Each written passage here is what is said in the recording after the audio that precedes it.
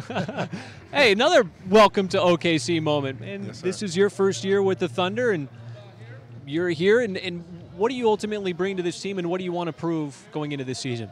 I think just like a lot of other young guys, I bring youth. Just a young guy. One thing that Coach Tibbs in Minnesota told me is there's green tomatoes and there's red tomatoes. I'm a green tomato, so I'm coming in, I'm bringing energy and bringing defense and just bringing a lot of effort. Justin, you know Steven Adams. I can't wait. I don't usually get a chance to see y'all practice, but I wish I could tomorrow just to see the sheer size of you two because, man, you've been blessed with a great body. Yep. And you're still young, and the sky is the limit. What do you say to yourself that first day of training camp when you're going in? Is it about conditioning? Is it about just fitting in? Is it about learning the plays right away? What's your mindset that first day of training camp? I think the biggest thing for somebody like me coming in is new is just learning from everybody. And like you said, learning from Steven. He's already taught me so much just about just leverage and just how to play the game with my size and not trying to feel like I need to be big or anything, using what I have, my tools, and using them to my best advantage. So just learning from everybody and picking up things as the season goes on. Justin, how would you ultimately describe your game? You got a little experience in the NBA over the last couple of years, but for the fans that haven't seen you play, how would you describe your game? I think right now it's a blank canvas, but as far as like my abilities, I'm a versatile big man, and on both on O and D.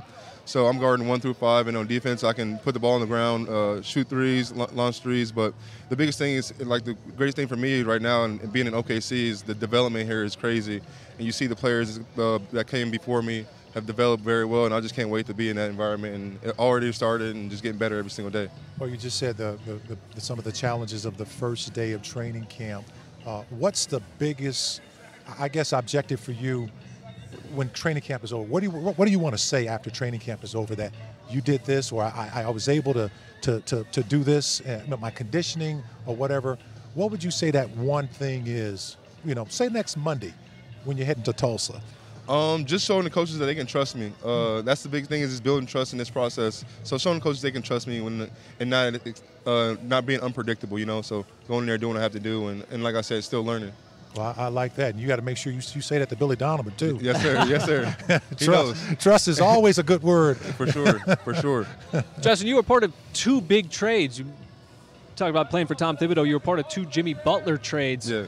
What's it like as a player having to sort of reorganize your game and get your focus back after being a part of 2 trades like that? Well, it was great, honestly, for me. My first situation was great. Second situation was great. The biggest thing for me was the injuries and being traded, going to a new team, and just showing them that I can work and do my rehab and do all that stuff. And but the biggest thing wasn't the trade. It's probably like the injury aspect of it. But I was traded with Jimmy Butler, and he helped me out a lot, just transitioning. You said that Thibodeau was one of those guys who was instrumental and just really helping you, learn and mature in the game.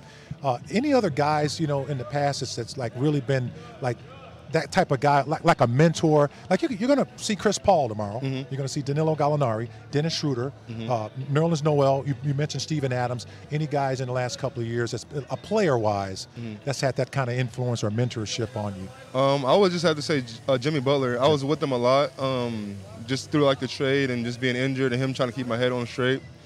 For some reason, he felt like he had something invested in me, and it helped me out a lot. Just having somebody, I didn't really have a vet. He was my vet.